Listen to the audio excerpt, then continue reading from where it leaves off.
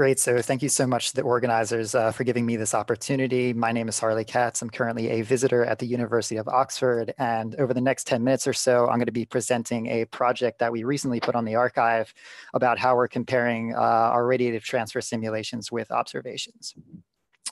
So there's sort of two main questions I'd like to address with this talk. As you've heard a number of times, studying galaxies directly in the epoch of reionization is incredibly difficult for a number of reasons. So a lot of us focus on what we call analogues at redshifts less than 6. But I think one of the open questions about these types of systems is whether or not these analogues are actually truly representative of galaxies in the epoch of reionization. I think there's a subset of these analogues, which are the Lyman continuum leakers. And as you heard earlier this morning, we actually only know a very few of these. Many of them tend to have escape fractions lower than what you would expect you would need to actually reionize the universe. So the second question we'd like to address is how can we better identify these Lyman continuum leakers across all redshifts?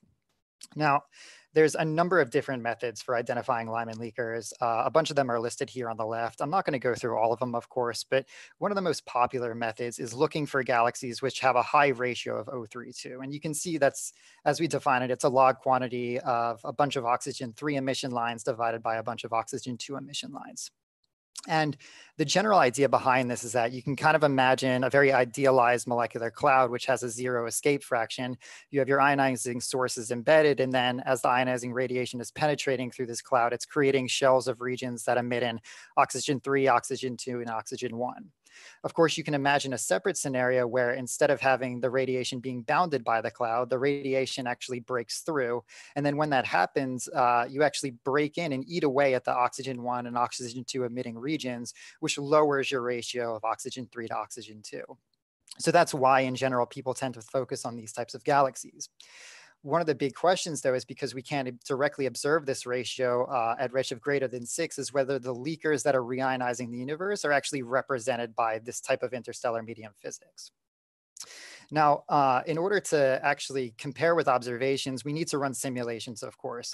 And so what I'm going to be doing is introducing a suite we call the Aspen simulations. And these are cosmological radiation hydrodynamic simulations. So they include a 7-species non-equilibrium chemistry model. Most importantly, the radiation is coupled to the molecular hydrogen in the simulation. We're using 8 bins of radiation transfer all the way from the infrared up to the helium-2 ionizing, including things like the Habing band and Lyman-Warner.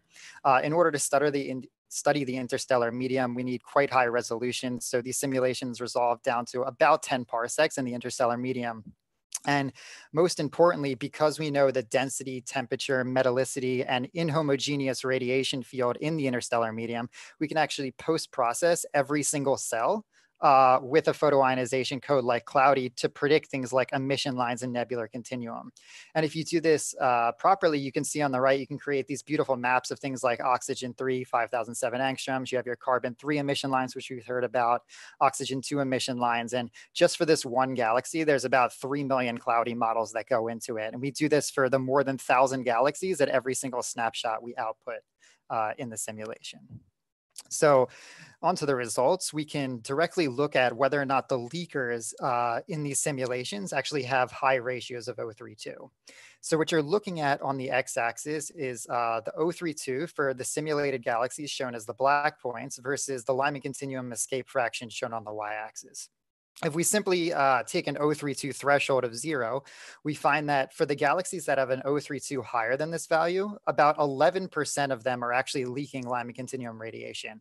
In contrast, galaxies that have lower O32 ratios, only about 1% of those are actually leakers. So in general, this basic physical model holds that you would expect there to be a bias that high O32 galaxies are Lyman continuum leakers. You can compare this with observations shown in cyan and magenta, and you can see that the regions where the leakers that we observe populate roughly are consistent with those from our simulations. Of course, we tend to find a number of galaxies in our simulations, the ones like focused down here at the bottom, which have high O32 but very low F escape. So what we can take away from this is that O32 seems to be a necessary condition for Lyman continuum escape, but it's insufficient for high escape fractions. And I think one of the questions is why can you have galaxies with high O32 but low F escape? And I think there's two pieces of physics that are coming into play. The first one is viewing angle. So if we just focus on an individual galaxy and put ourselves right at the center, we can create a mole-wide projection of the neutral hydrogen column density. So everywhere you see a bright region is where the column density is like roughly optically thick. And everywhere you see a dark region is where Lyman continuum radiation can escape. So depending on which sight line you have, F escape is the global F escape is an angle average quantity, but of course that's not what we observe with our telescope. So you might just be in a situation where you have high O32, which is not really impacted as much by viewing angle compared to F escape, which is very impacted by viewing angle. Now, in addition to viewing angle playing a role, there seems to be something going on in the interstellar medium that can actually cause high O32 but low F escapes. So I'm showing you examples of two galaxies. This one here on the top has a high F escape and a high O32, but this one here on the bottom has a low F escape and also a high O32. And if you just look at the density projections here in the second column, you can see the top one has a completely different morphology than the one on the bottom. This one is clearly being disrupted by feedback. You can actually see the low density channels through which radiation can escape. In contrast, the galaxy at the bottom is much more compact. And these galaxies have very different morphologies, stellar masses, ionization parameters, and metallicities, despite having roughly similar dark matter halo masses. So what this goes to show you is that there's very complicated physics in the interstellar medium based on all of these different properties that can actually drive high O32 and low F escape, in addition to things going on with viewing angle. Now, hopefully I've convinced you that O32 is a somewhat useful property to constrain the Lyman continuum escape fraction. The question is are these galaxies at, for example, redshift 3 and redshifts below a half that we've been observing directly Lyman continuum escape actually representative of the high redshift population? And I think one of the best ways to actually answer that question is to look at things like strong line diagnostics. So I'm showing you an example here on the left. On the x-axis is R23, and on the y-axis is O32. The simulated galaxies are shown as the black points, and I've highlighted the leakers in our simulations as the bright red points.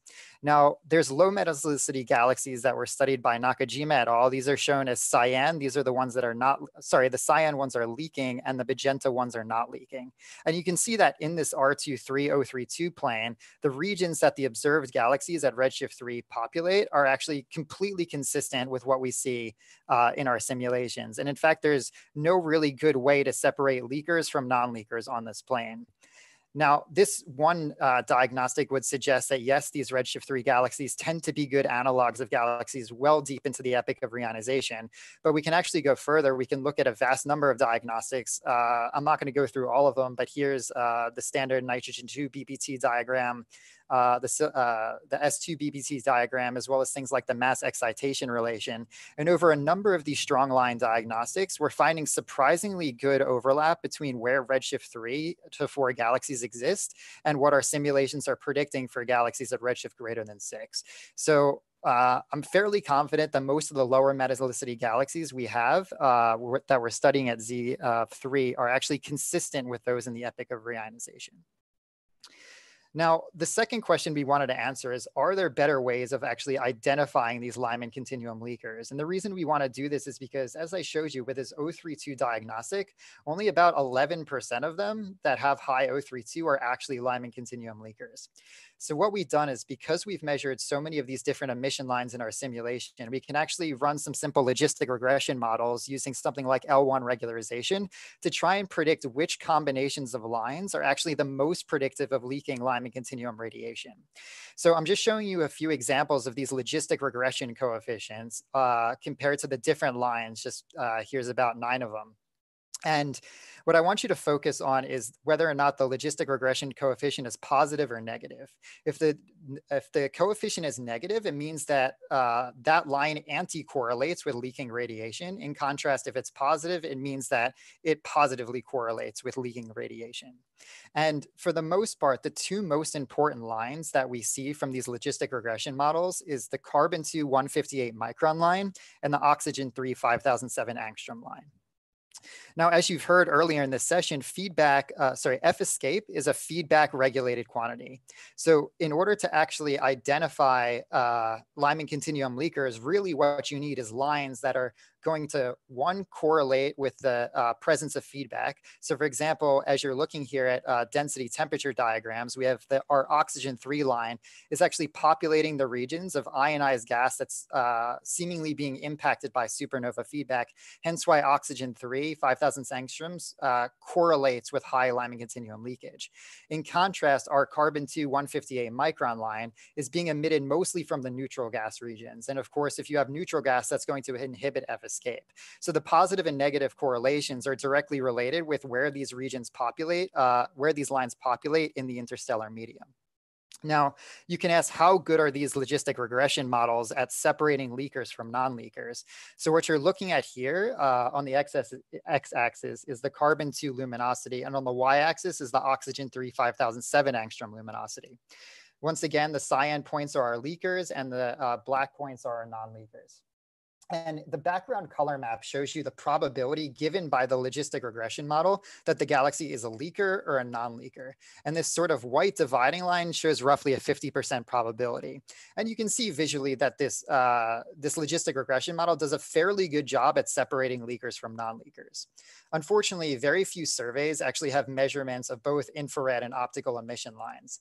So in order to try to directly compare this with observations, what we've done is we've trained a different logistic regression model where we've replaced the oxygen 3 5007 angstrom line with an oxygen 3 88 micron line, which is of course also in the infrared. Now, since our logistic regression model didn't pick this line out, it's going to be slightly less accurate, but you can see from this plot, it does a relatively good job still of separating the cyan point leakers from the black point non-leakers. But of course, now that both of these lines are in the infrared, we can directly compare to observations. So this magenta points represent galaxies from the Dwarf Galaxy Survey. And what's interesting is that they tend to straddle these white regions, which means some of these galaxies we actually predict to be leakers, while many we predict to be non-leakers. Unfortunately, we don't have measurements of the Lyman continuum escape fraction from all of these galaxies, but hopefully follow-up observations can confirm or refute my model. However, as you heard earlier this week, one of the most interesting things we can do is that we actually have a number of galaxies directly in the epoch of reionization that have oxygen 3 and carbon 2 emission lines. So we can make predictions for whether or not those are leakers. And what we find is that this MAX 1149 JD1 galaxy at redshift 9.1 is our most promising observed known galaxy to actually be leaking Lyman continuum radiation. So thanks so much for giving me this opportunity, and I'll leave up my conclusions. Okay, so Tom Bax asks, for these galaxies in the EOR, what is the time dependency of the F escape? Does this vary significantly with time, such as Arata et al. 2019, or is it relatively constant per source? Yes, so in the simulations, the F escape values fluctuate quite considerably. I mean, on very, very short timescales, we're talking mega years. The good thing is, though, is that from our simulations, we also find that things like the carbon 2 and the oxygen 3 emission lines are also going to fluctuate with the properties of the interstellar medium.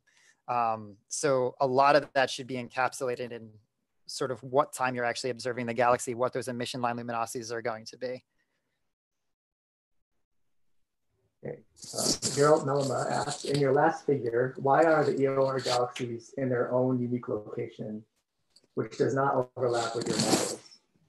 Yeah, that's a really good question. It's simply because the EOR galaxies that we know about are just much more highly luminous. And this is not particularly surprising because with high redshift galaxies, you're of course going to observe the much more bright galaxies. Our simulations, the box size isn't big enough. So you can see the brightest galaxies only have luminosities of around 10 to the 40 ergs per second. So really, we just need a little bit of a bigger box size in order to probe these much higher luminous galaxies. So Livia Vellini asks, very nice talk. Do you plan to include also oxygen 3 52 micron in your predictions? Could it be useful to complement oxygen 3 88 microns as their ratio depends on gas density? Yeah, so we actually do predict oxygen 3 52 microns. You can kind of see it in this plot here in the top right corner. So basically what we were trying to do is that the reason why we applied L1 regularization is because we wanted to try and come up with models that have the fewest number of lines, because we figured that would make things easier for observers. As you add more and more lines into the logistic regression models, our ability to classify galaxies as leakers versus non-leakers gets better and better. And that's unsurprising because, as you can see, the regions where you have oxygen 3 52 microns, as you mentioned, are different from oxygen 3 88 microns. So yes, we do have like much more detailed models, but I focused here in this talk just on the ones with 2 lines.